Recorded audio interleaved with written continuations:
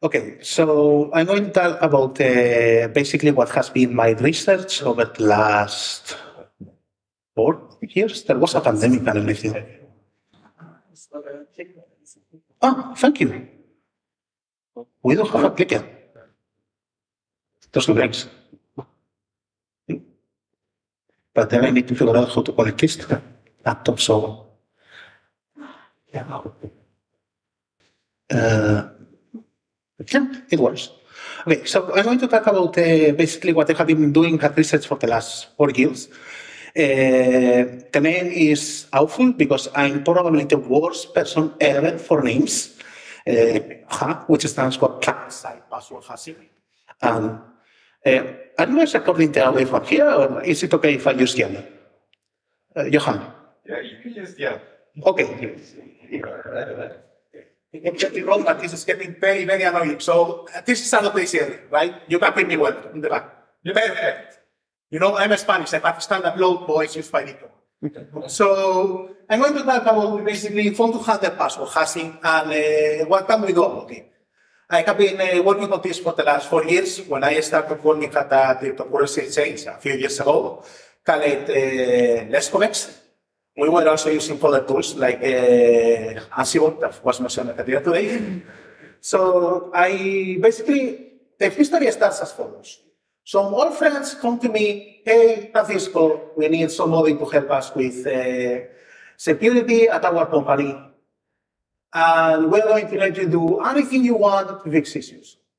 So what do you do then? Obviously, you sit down, try to see what's the worst possible thing that can happen at this company.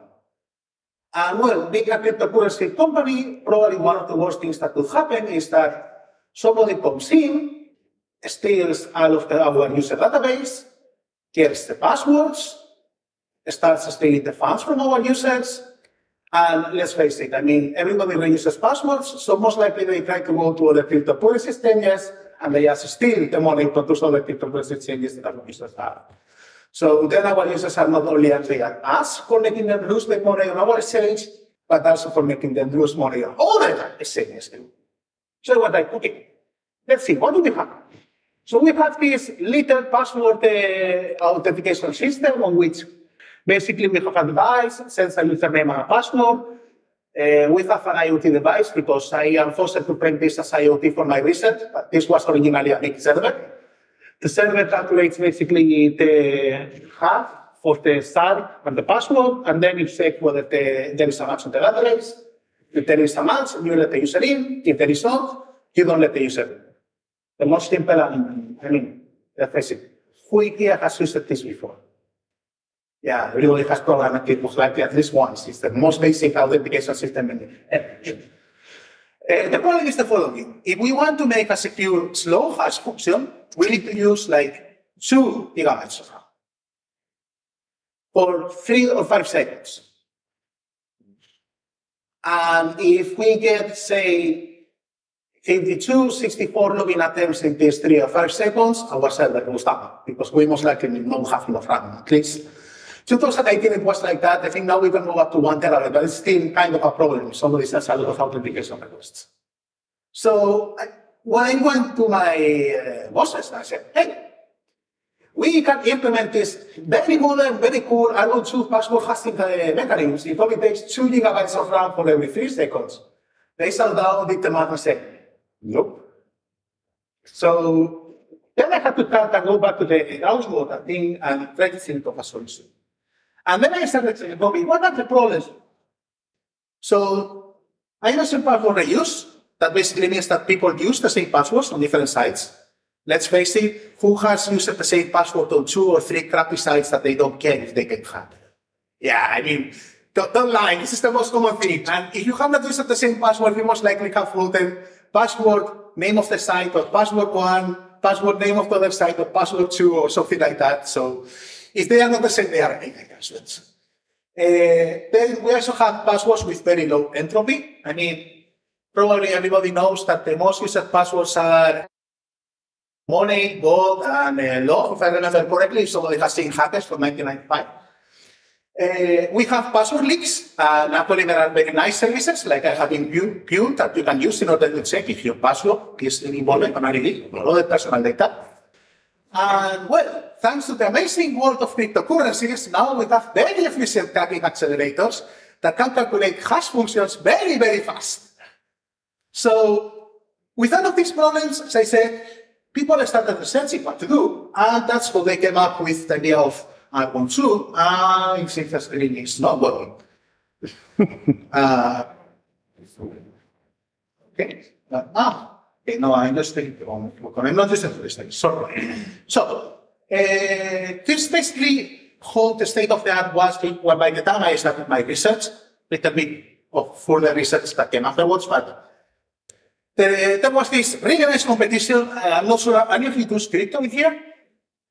No? Okay, good. So in cryptography, we have this thing called a competition where basically the best minds of cryptography try to solve the problem. We had one, for example, for the encryption algorithms, from which we got ICE. We have had one for hashing algorithms, for which the SHA-3 hasn't algorithm came. And we have this one for password hashing, which is a different problem because we want the hash to be slow, not fast, and to take as many resources as possible so you cannot parallelize the password hashing.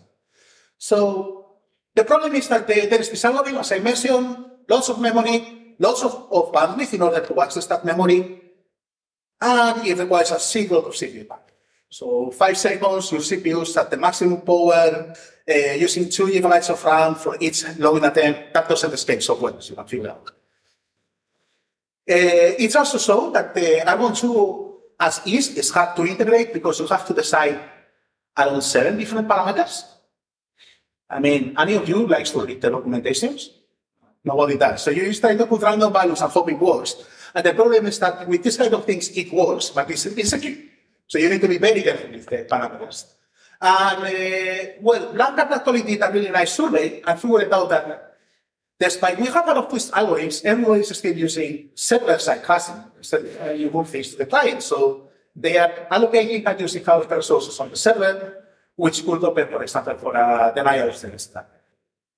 And to make things worse, if you check the solutions for moving things to the client side, there existed 2 of them, CrackStation and then some lines of the Lipsodium documentation, all of which are awful and have their own problems.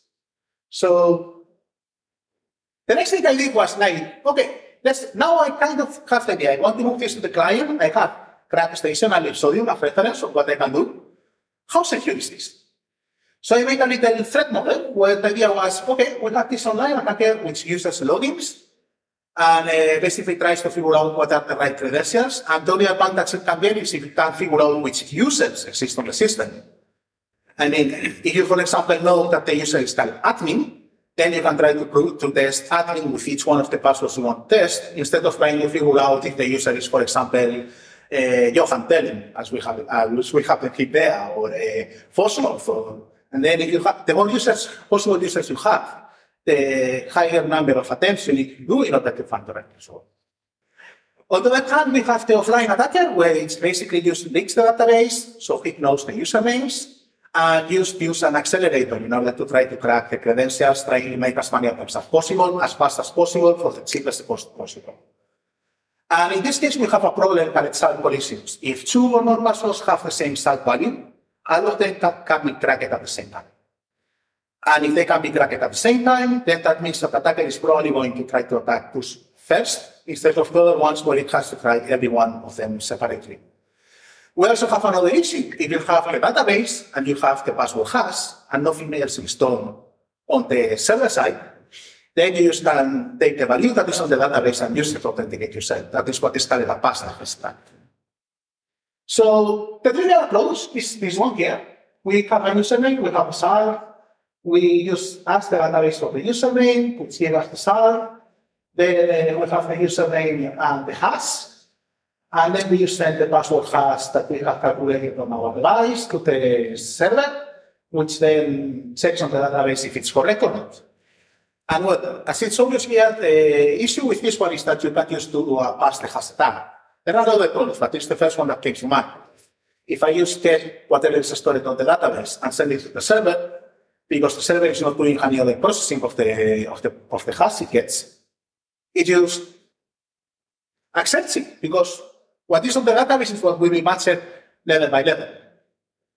Then Lipsodium went a little bit fast, thought a little bit more, and thought, okay, so I'm going to use a fast hash function, say SHA-384, on the password working. Now, because hash functions only work in one direction, if we get the value from the database, we cannot use that value to authenticate ourselves. But they still have another problem. You see that they are still sending the salt based on the username. So what happens if I ask for a username that is not on the database? What happens if we change the salt after the user changed his password? Based on the changes of the salt value, we can still see if a user exists or not on the database all the time. So we still have a user enumeration.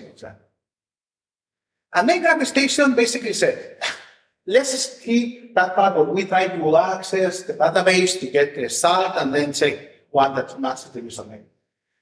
You state the hash of the username with the identifier of the database, password, then you send that to the server will try to figure out an extra hash, an extra salt, and it will then do again the slow hash function on the server side, and then you check if it's valid or not.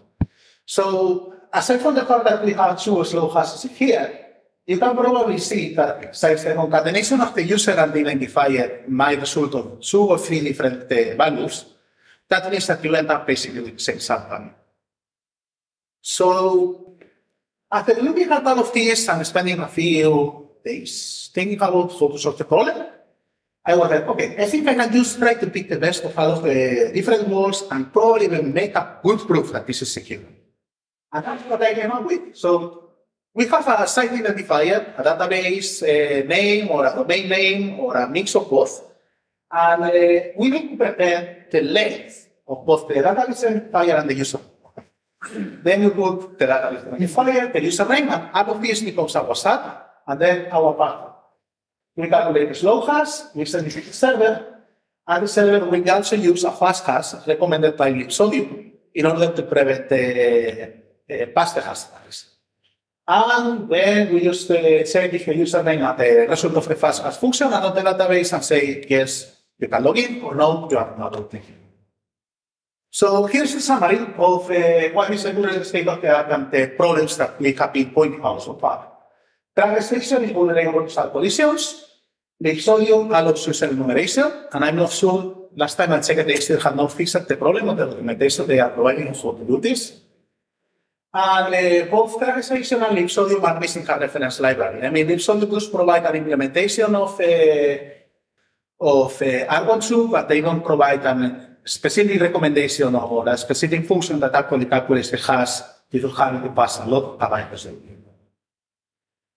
So, with all of that top of the equation, the next step was like, okay, I think I have an algorithm that kind of works, but now, I mean, what do you think they will use on the cryptocurrency exchange if they want to log in? If we are lucky, they might have this amazing mobile phone application. No, we did not have one. So then the next thing is, yeah, we have this web browser application. And then if we want to implement this on the client side, we need to do this with JavaScript or WebAssembly and face all of the problems that came with basically doing things with a lot of memory and processing on the browser. So the first problem that we found is that on mobile platforms, you cannot use more than 1 GB of memory. On desktops, it's around 2, slightly less. We also found that we have problems with memory fragmentation. So if you just waited too much to allocate the memory on 32-bit platforms, there could just be no place where you could allocate the memory. So, good luck. And we also have problems with multi-threading, and those are still not fixed. Around the time that we started with this, the Spectre vulnerability was discovered, and because you can use basically a thread as a way to break a clock, pretty much every browser started preventing using shared memory across the threads, which is needed in order to perform this kind of computation in a multi-thread. However, if you really care your people, your customers or your users, you can always ask them to use JavaScript instead of WebAssembly. Then the time of asking will be like 60 seconds or something like that, one fast and powerful. The final issue we had was data elements. I'm not sure if anybody is familiar with this, but on JavaScript, strings are immutable. And pretty much any string-based type is immutable, which means that once your password is on JavaScript, you don't know how long it will last on memory. It might last a few seconds until you allocate it. It might be there forever. So in our case, this became kind of a strength because then that meant that we did not need to clean up afterwards. Since the password might still be in memory, every other data might be in memory. As long as we use free the memory that we are using on our processing program, we just hope that the memory gets cleaned up. So as I mentioned, Argon2 also had a lot of parameters. So obviously, when I was at cryptocurrency exchange, I really don't even think about it. My use was like, well, I'll use this, and this parameter. Because I was responsible for security. But when I left the cryptocurrency exchange and started my PhD, and I wanted to make this into something a bit more usable, I realized that I needed to provide some security levels. So I recently thought of 4 different security levels: low, medium, high, and ultra. And then we have the parameters using that higher security levels use less iteration but use more memory. So because they are using more memory, the total number of processing needed is higher than in other ways.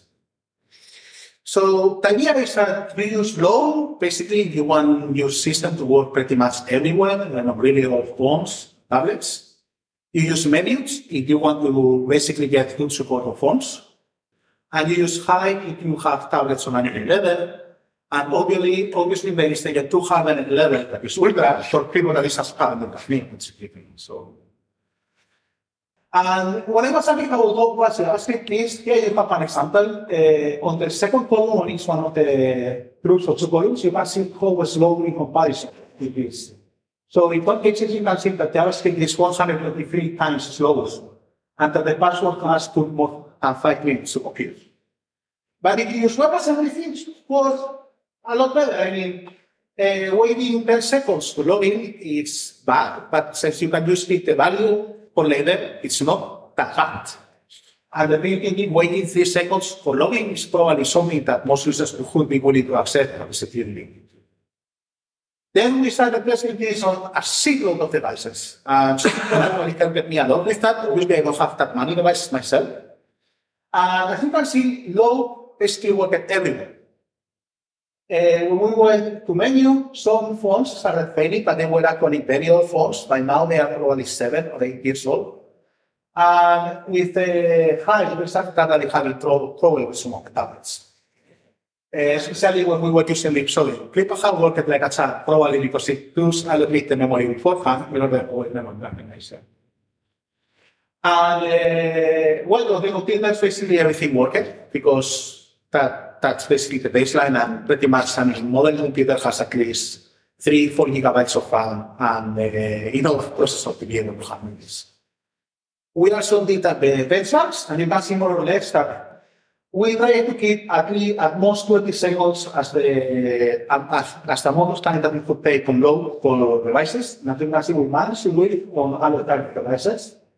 And phones are significantly slower than everything else, most likely because they don't have as much memory bandwidth and they have significantly slower and less performant nodes.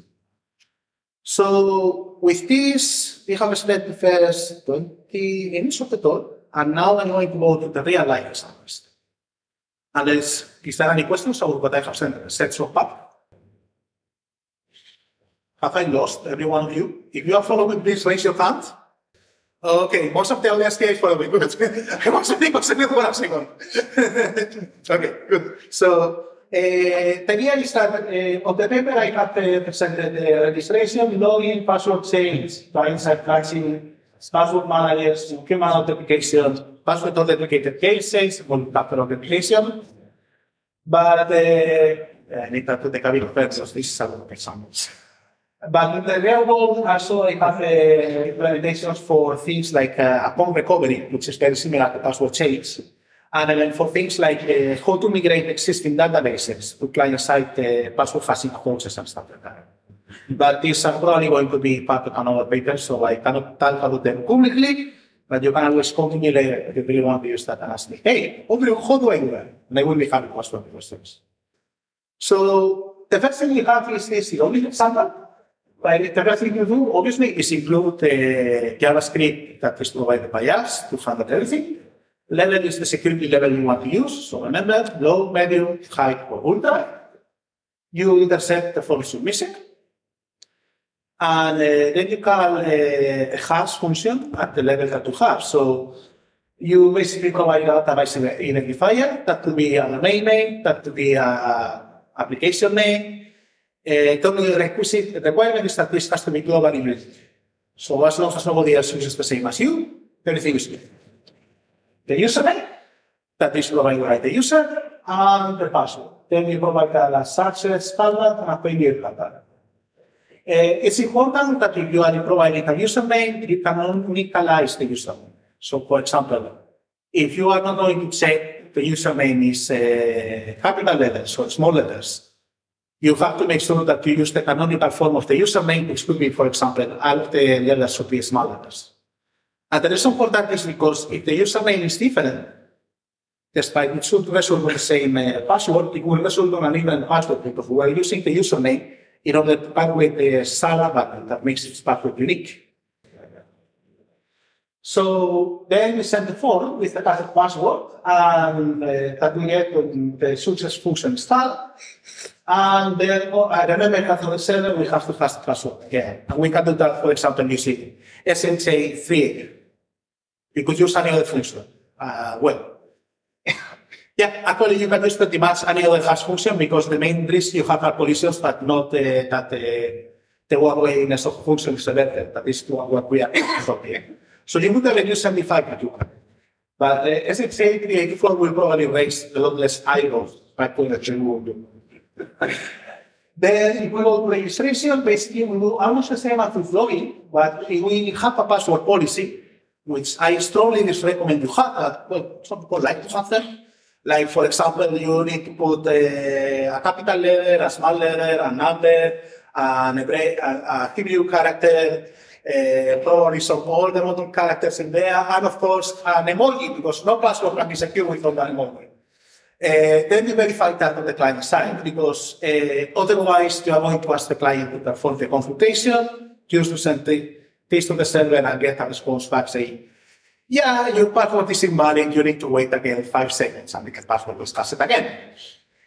You can verify passwords that have entered twice matched on the client instead of trying to hash the password 2 times. I mean, I know this is kind of obvious, but I used to work as a consultant. I have seen very, very bad developers, so I prefer to make this clear.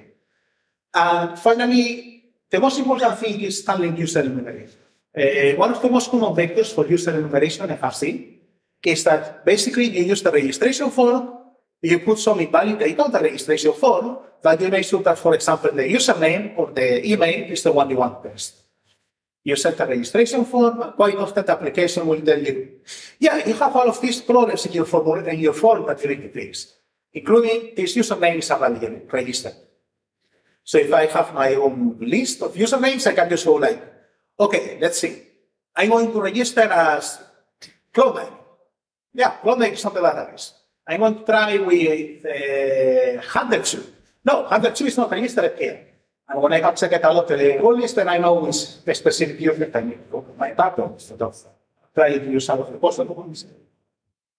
So once we have done this, we just have the password change, which is pretty much the same thing as registration, but there is a few issues that we also need to take into account. We need to pass both the new and the old password. We want to verify that the old password is correct. And we need to verify the old password of the server, or we need to ensure that we prevent cross-site request quality, because if our endpoint for password change is something as simple as can you set the password hash to this specific endpoint, any other JavaScript function can you set its own password hash and then change the password for our user without us noticing. So that's why you usually see that they require the password, or at the very least, a unique value that can only be accessible from inside of the website. So that external JavaScript code can access that value and then impersonate your website. And it's an interoperable story. So, finally, we have some ideas that can make things easier when people try to make this. I mean, first one, if you, for example, are using this on a mobile application, you basically can generate binaries using the code that we are providing for Clipaha. And I recommend you use a binary library or something like that in your application because it's always going to be faster than anything using .assembly. But you can basically hash the files. So basically the idea is the following. You make a global cache, and because everybody is probably going to use the same password always, when they try to log in again, they find that your functional password is available in the cache and you just provide the hash.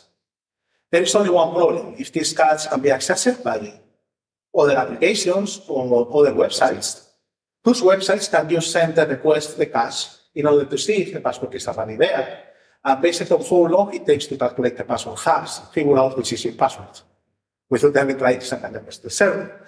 So you need to be very careful with things like timing. You need to make sure that the hash is returned in more or less the same amount of time that it would take if the hash was actually computed on the system. So that basically reduces, as you can see, battery usage and computational requirements, but it definitely does not solve the timing problem. You also can need to be careful with long-term storage because if your password hashes are stored on swap or hard drive, they are as good as the password itself. I mean, an attacker can use pick the password hash that is stored there and send it directly, and then you will authenticate that. So finally, you need to protect your hashes, as I said, as if they were passwords. You need to use exactly the same level of security, the same policy, and handle them exactly the same. And as with any cache, you need to clean it very often. Otherwise, it will take a lot of memory and a lot of space. Then you can also probably, I'm not sure who put the button of turning off the screen just below the button for going for the next slide. So, okay, so let's talk about password managers. In password managers, you can also store as passwords. And the idea is really simple. I mean, when you provide the password to the password manager, you can either already provide the hash that is already calculated by the client side, or even if you have a fancy password manager, just provide the parameters that you are using with Clipaha, and let the password manager calculate the hash. And then since the password manager can do this natively, it's going to be significantly faster and more efficient. And the only thing you need to take into account, as I said, is that the hash of the password is the password. So you need to be as careful with it as if you could be able to play with the password. Finally, if you have one of these IoT devices, IoT lab or whatever, obviously, I mean, a thing like, yeah, that is the problem with preparing presentations so fast. So a thing like this obviously does not have enough RAM for calculating these kind of functions. And sure, you could use delegate that to the manufacturer servers. And everybody knows how well that works on the manufacturer stops business, right? So, yeah, that's not kind of a good option. Or you could use this thing maybe does not have too much RAM, but it definitely remembers things better than humans. So, why on earth am I going to make it remember a random password if I can make it remember a totally random string? And the idea is exactly that. I mean, you basically need to modify your client code, which most likely you're writing yourself because these things usually do not run a browser. And then you need to set the high-copy token that you have historically is the pass instead of the password first. And remember, from the server point of view, the password hash is the password. So the token will be the password. So it will be equally secure as long as the high-copy token is right. You need to protect this basically with the same security as the password. That's it. Then packets are a very interesting thing. I'm not sure if any of you has heard about them before. No. Okay, good. So, Since we have time, I think it's probably good that you know what is a packet, because if you are going to implement password authentication mechanisms, it's a very good word. Packet stands for password authenticated key set. And the idea is that basically you pick a password and you combine it with some crypto magic, not going to go into the details here, so that at the end, basically the client and the server have the same random key. So then you can use verify that the client and the server have both the same random key, and if you do it correctly, basically an attacker does not learn any information about the password. And they can only do one attempt at guessing the password for each time you try to perform the authentication. There are a few of them, like JPay, SRP. I'm not sure if the other report here has heard of SRP. Yeah, somebody over there. Nice. Okay, so SRP basically is an example of a packet that allows basically password hashing. And it's only recommended that if you have time, you take a few minutes to read about them if you want to implement authentication, because they are significantly more secure than just using passwords and send the password over a secure channel to the server. And the idea is that you're using one of these patterns because they take us into a password in your mail. Our password has a password. We use your password, Clipaha, and we get both the benefits of the packet and the fact that you still require the clients to perform the computation on it in order to determine a password case. With multi-factor authentication, you have a similar problem. And basically, you need to provide codes with password, and you basically send them the same time. So I'm not sure if you have any of these points out there. Well, one of these cool phone applications that gives you like a 9-digit code that you put when you try to log in, and then so that is that you basically send it at the same time as the password hash. If you need to perform any actions, instead of you performing after verification, you should probably ask for the code once you have the password hash, and because the password hash can take a few seconds, so that might make it change, the code change. And the most important thing is that you have to be careful, making sure that everything runs in constant time, and then if the code is incorrect, the password is incorrect, and so on, to make sure that you cannot find the users that are in the system. If you have multi-factor authentication based on something like an SMS, you probably want to send the SMS after you have sent the password. And then you use that. Just verify that the password is correct, send the SMS with the user in that SMS. That provides a bit less security, but well, it's better than just giving access to the user again. So, okay, I have run through my slides a lot faster than I expected. I was expecting this to take at least a few minutes more. The conclusions I have is that we have to try at least the medium security level. It has, a few more things. But you have to have the passwords before sending them. You also should use a secure channel for that. Be very careful with user enumeration, because then what you do is pretty pointless otherwise. You should protect hashed passwords the same way as you should protect a plain text password, so a password that has not been hashed in any way. And you always have to hash things on the server side. So, here is again, you can try it, although I'm not pretty sure it will work on mobile phones because it's on ultra security level. And I'm going to show you again. I'm making sure it works. And now you can see on the screen.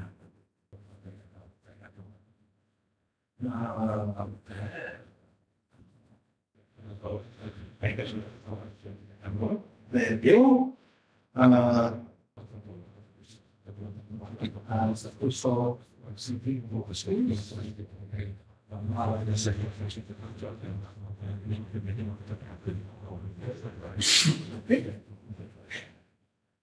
So now it is. Yes. As you can see, this is the typical crappy login form. It doesn't even have TLS, because I couldn't get TLS to work on time on this device. It's not running on this device, but it's running on another ESP that runs on phone. This thing obviously does not have enough RAM to perform a 2 GB hash.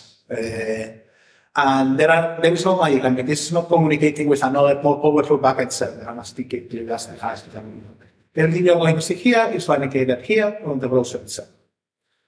So basically, the idea is that you are uploading, there is a register form also. So let's start by from the station.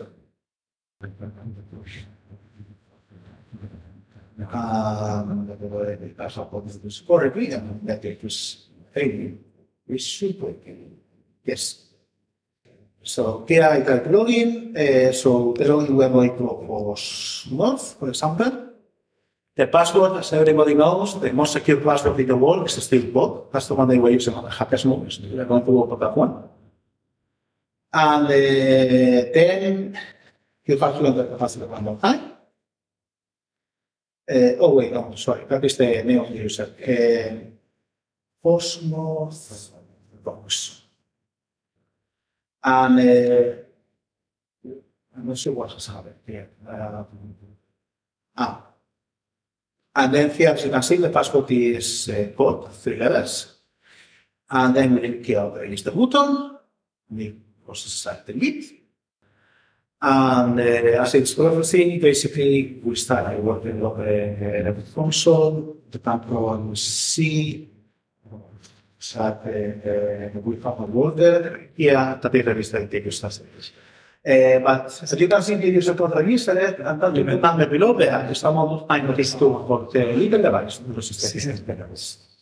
So as you can see, we can approximately 5 user registrations per second, something like that, because the brand of the work is being done by the user, that is basically the one that actually wants to register it, it's a helpset of the system. And now that we have registered foss-north, we can go to the login form and see that it works in a similar way. So basically, we have the foss-north here. So we have the password. And so you can see here on the network, you will be able to see the request going through. So basically, we get a worker, a JavaScript worker that then gets some WebAssembly code that is used to calculate the hash. And as you can see, it basically put login. The username is, the name of the user is foss-north prox. That's the one that we set. So you can see that it's actually stored, that is approved by the user. And this time, because it did not have to write anything on memory or on the database, it took exactly 0.1 seconds. So as you can see, we can probably handle 15 login attempts per second. So I think that's almost everything I have. I'm just going to explain a little bit how this example works, so you can see a little code and see it. But do you have any questions before we move? Yes, please. So if I understand it correctly, the main idea or the main reason why you're doing it client side is to offload the work from the server. From the server, yes. Okay. Because first, devices like that, definitely they cannot run the pseudonyms. And even if you have a powerful server, you still have the problem that you require a lot of memory for a large amount of time. So if you get many requests at the same time, you will have a problem with that. Yeah. Okay? I do actually. The second question is you are trying to protect against user enumeration. At the same time, users currently don't really treat their login names as secrets, right? Yeah. So of course it's good to not leak it, but so would knowing the user name greatly weaken that scheme because you use it? Oh, no. Knowing the username does not weaken the scheme in the sense that if we know, for example, allow an unauthorized attacker to get in. Yeah. But knowing the username first will make any password Bluetooth environment easier. Yeah. But that's not something related to this scheme. It's related to username and password authentication per se. Yeah, but for the client side hashing, you use the username and the length of the username as part of the pseudo-salt. I don't know what you call it. Yeah, pseudo-salt we call everything. Yes. Yeah. But this is not a problem because the only requirement you have for the salt is that it's globally unique. Okay. So as long as the application identifier is globally unique and the username is unique for the application, the combination of both application identifier plus username plus and so forth will be global. Okay. Yes. Did you normalize the username for salt? Yes, you need to normalize the usernames. But if you normalize the usernames before passing them to the SAT, you still have the issue that 5 usernames might end up being the same, but this will be the same for the application. You still get a globally unique username. Other questions? Okay, really nice questions by both of you. I see that you follow us. So let's see as in the politics. This is a slightly older version of the concept. You know what they say from Boston policy, but the release version is a little bit more modern. Basically, you can see here that you have basically scripts to clean up, pilot everything. The license, hopefully, I mean, very soon the first speaker is going to tell me because this is a very open license and probably it's not going to work without regulators coming up. But you can see that this is basically a very common zero, and you can do with this pretty much something. I mean, first thing with code, be happy. If you make it commentary, I want this flow look uglily at you, but that's the most important for this. Here you have basically the reference code for armature, so you can take that module if you need. Up here you have the source code, which is basically some boilerplate code, a relatively simple login program. So you can see basically calculates, allocates memory and calculates the hash. It's just over here. And yeah, I mean, it's not much more complicated than that. You just calculate the parameters. And the reason why we provide fixed parameters at compilation time has more to do with the fact that then the system gains like 50% performance improvement. But interesting code here is here when we go on the example, and basically you have all the code that you need to run this device, except that obviously the password is the same one that I have at home, so you might want to modify it to have wireless password to this. So if we check the code of login.html, as you can see, the first thing that happens is that we include the JavaScript file. We also have this JS that I will explain a little bit what that does. And when we are going to submit a form, we basically capture the form submission using the JGrets function. And for registration, as you can see, it's much the same. You see, we put the script, we have the JGrets because we don't have a password policy, we don't need to verify the password policy. We don't have an implemented username, so we don't need to worry about that. And basically, we use JGrets in order to hash the password. And the code of JGrets, as you can see, is very simple. We use mode spinner, so the user knows that we are doing something, because no spinner means that the user thinks that we use custom application. It's fine. Then, once we have inserted the spinner, we will get the button for submission, and we will disable it because we don't want the user to use by clicking for submit a lot of times and start a lot of cases at the same time. And you can see that we are actually timing the time that it takes to put up the hash. So if we get the logs, I think we can. No, because this is the version. That was the version you should have. So, but basically, you can use that in order to see full performance password hashes on different platforms. And then basically, we get when we are done with the password hashing, basically they add the created password as one of the elements of the formulary that is hidden. Then we assess it, we calculate the performance, and then we use submit the form without any other changes. We use that encrypted password. You could remove the plain text password if you want it, it's up to you. But we want to make this simple. So use that encrypted password and just verify the encrypted password. Then, as you can see, there is an error we use to show one alert. And we use the domain of the application, we get the login value, we get the password, and we use pass the parameters to the hash function. So domain or whatever application name you want to use, that's your unique. The user identifier, password, function that is called things word, and the function that is called if there is an error, for example, the model. Hopefully this is easy to use, pretty much the video. I mean, just focus on this last slide here, and then, you know, pretty much everything you need to know. Domain name, username, password, success function, and everything.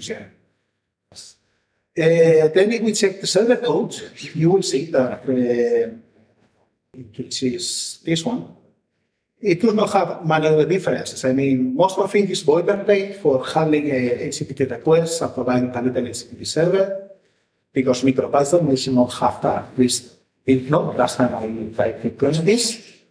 So you see here we have our router. If the path is slash or login, then it tries to show the login page. And as you can see, it will try to calculate the hash of the function if the implicit password is provided as one parameters. And if the password is not correct, it just shows a 403 error, otherwise it's login. And you can see, for example, that if instead of a code, we try another old password like any, we try to login, it will show an error. But going back to the code here, you can see that for illustration it's pretty much the same. We generate a random salt. We calculate the hash of the salt with the encrypted password, and then we store the value in the database. And then we store the user administrator. We can make a mistake. I think that the problem is that it did not repeat password. Anyways, that's basically how code works. So, do you have any questions? We have like 10 minutes to answer the last questions, otherwise nothing is needed.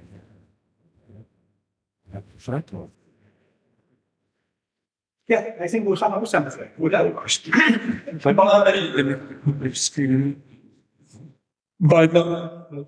By moving the hashing to the user client, how large proportion of user clients do we exclude, like people who log in from their TV or whatever? Are you mean how large of the login effort needs to be done by the user, or? Yeah, the idea is that all of the login has to be done by the user, and that the server has to is trivial. And trivial, as you can see, is like 0.01 computer seconds to balance the access. You can try to balance between one and the other. But if you try to balance, you need to take into account that you will need to also keep in mind memory requirements of the server, which could become a problem if many users try to log in at the same time. No, I meant if I try to roll this out at work, that I have users that log in on all kinds of devices. Like some percentage of my users will not be able to log in. Yes. Do you know anything about how well covered the WebAssembly runtime is in real life? Do you mean the runtime of this? Oh, yes. Actually, I didn't know about this. Otherwise, I would not be able to put this here. So, let's see. You know, put this slide.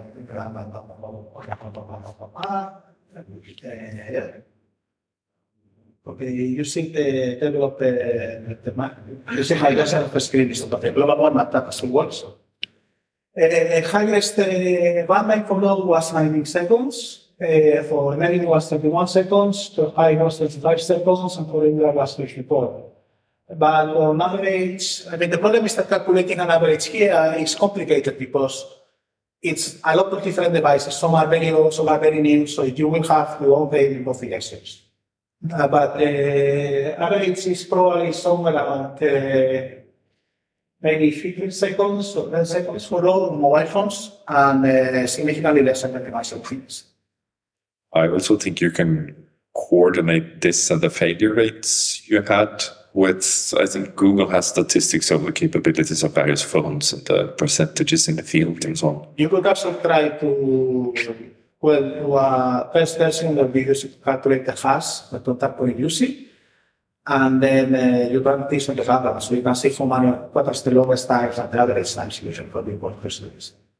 And especially if you get any errors. So you can use that in order to decide whether, for example, maybe in this continuum, you will have to go to low for it. Does that make sense? Yeah. Good. Any other questions? The pure JS. Well, I will be around the whole day, so if you want to solve this or ask me any of those, you have to put in passwords or Yeah, I mean, I haven't worked on Paco for 4 years of my life. Know a lot about them now. So feel free to ask me. Okay. Thank you very much.